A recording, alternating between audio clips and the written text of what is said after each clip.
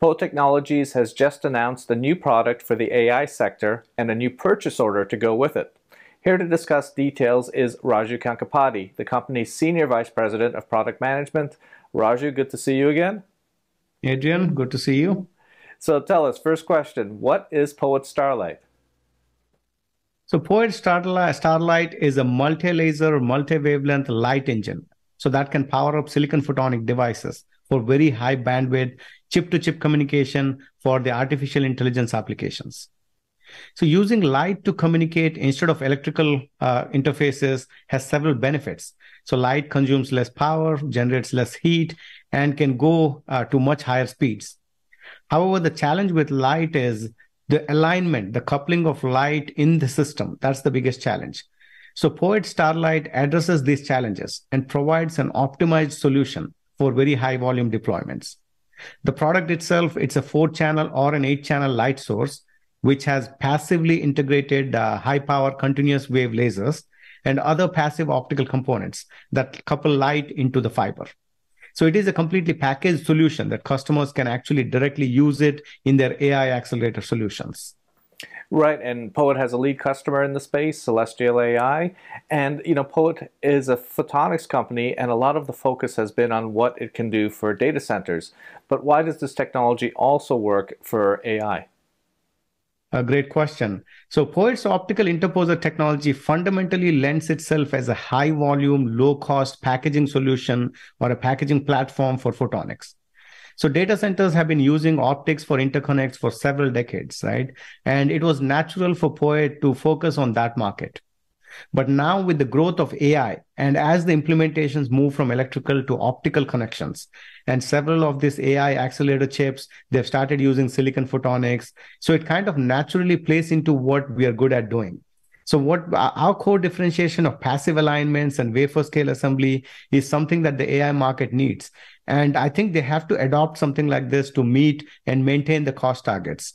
So we can actually, our light engines can power up the silicon photonics based AI accelerators. So that's why we started developing products for this market.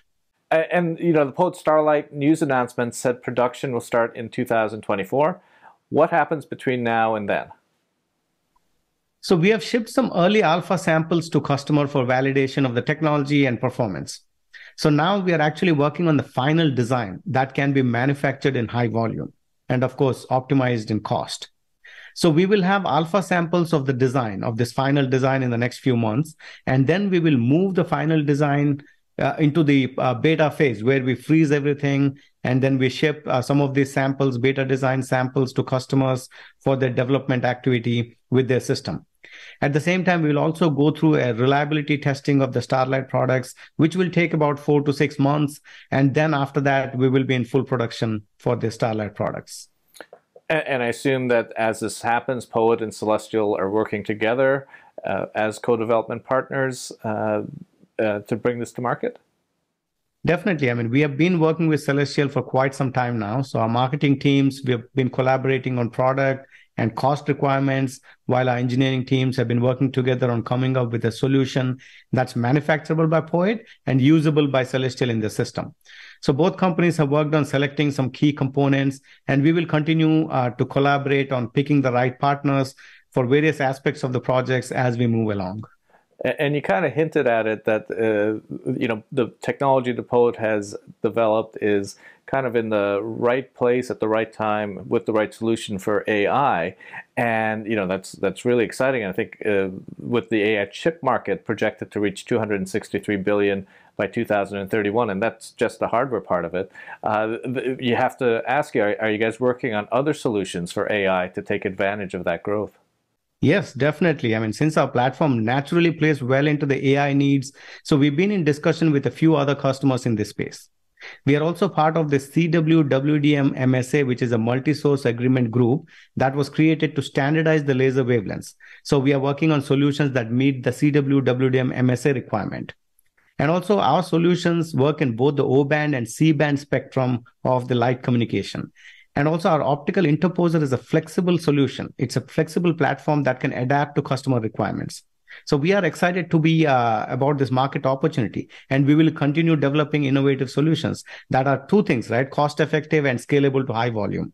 So that's our primary goal, and we will continue working on various solutions in this space. Yeah, it's quite amazing to see everything coming together as the team has architected it to be, as we've developed this incredible technology, and watching it hit the market and gain some traction. But quite impressive, and thanks again, Raju, for your work and the hard work that you guys keep doing.